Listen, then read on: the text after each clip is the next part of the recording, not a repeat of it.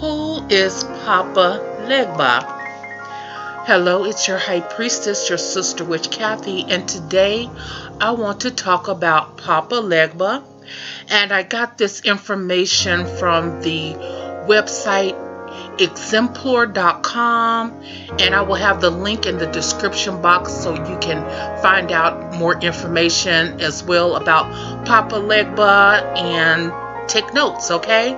So we'll get right into it. And Papa Legba has his origins with the Fon people of Dahomey, which is in Benin, Africa. And he is said to be the guardian and trickster of the crossroads and entrances. He is one of the most widely served African deities. Now, in Haitian voodoo and New Orleans voodoo, Papa Legba is the in-between Loa and humanity. So he is like the medium person. He stands at a spiritual crossroads and grants or denies permission to speak with the spirits of Guinea, and is believed to speak all human languages. He is always the first and last spirit invoked in any ceremony. Because his permission is needed for any communication between mortals and the Loa, he opens and closes the doorway to the spirit world. Now, when I said Papa Legba is the medium, I actually meant that he is the middle person people usually go to open the door so that they can have permission to work with other spirits of the crossroads, okay, or of the Loa. And since the crossroads deity, the main one, is known as Papa Legba and is referred to by several names, he is not the same spirit as many of the other names commonly used and interchangeably to identify him. Now, in Brazil, the crossroads spirit is known as Jeshu. In Trinidad and Cuba, he is known as Ilegua. And in Haiti and New Orleans, he is known as Papa Legba.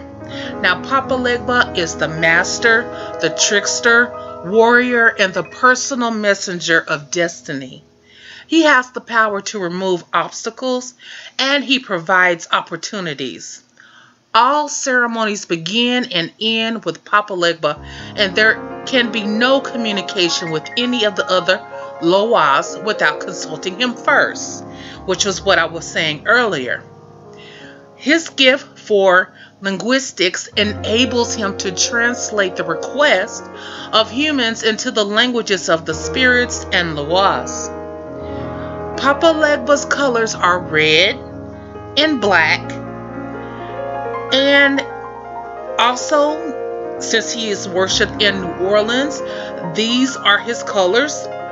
And some of his favorite things that you can use for offering, it will be candy, cigars, rum, and tobacco. He absolutely loves palm oil. Now, his number is 3, and his day of the week is Monday. He is often depicted as an old man with a crooked cane, dressed in brown pants, and accompanied by a rooster. Now, as I was saying before, if you want to petition Papa Legba, he is great if you have special problems, when things are getting in your way of progress in life. It is customary to offer things to him as payment for his help, and Papa Legba is known to actually open the doors for many people and help them with hard cases. Alright, so with that being said, this is basically who Papa Legba is.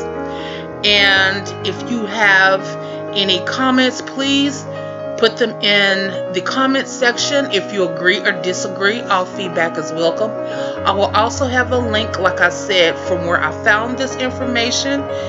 And also I will have information about my services, how you can contact me, and if you need anything else from me. And if you would like to contact me. Once again, you can contact me at highpriestesskathy@yahoo.com or highpriestesskathy@gmail.com. Thank you all for watching. Comment, like, and subscribe. And don't forget to check the description box below. Bye-bye.